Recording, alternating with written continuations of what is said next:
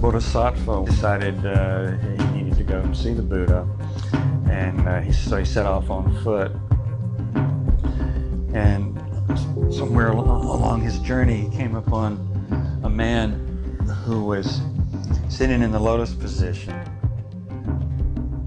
meditating, but he had made several mistakes in that he hadn't chosen a shady spot, so he was out in the sun. He was being absolutely cooked by the sun. He was all sunburned, dehydrated, and he also had made the mistake of sitting on an anthill. So the ants were crawling all over him and eating his flesh, and he was absolutely miserable.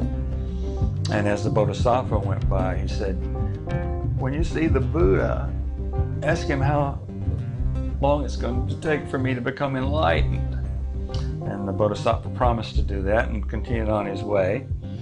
And a few days later, he came across a second man who was dancing and laughing and singing. It's just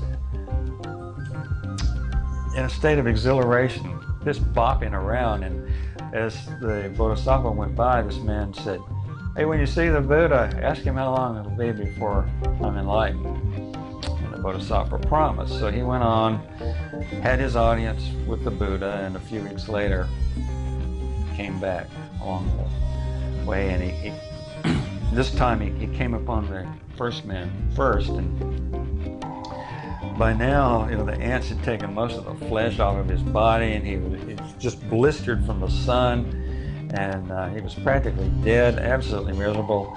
And the Bodhisattva said, "The Buddha says it's going to take 6 more lifetimes for you to become enlightened." The guy says, "Oh no, I can't stand it." The Bodhisattva goes on, comes upon the other man who is still laughing, still dancing, still singing, having his sips of wine and nice food out of the food bowl from time to time. And as the Bodhisattva went by, he said, "You see that bush over there? You see that small tree, the one with all the leaves on it?" The Buddha said, "For every leaf on that tree, that's another lifetime you're going to have to endure before you're enlightened." And the man said, "Is that all?" And began dancing and laughing and singing even more exuberantly. And at that moment, he became enlightened.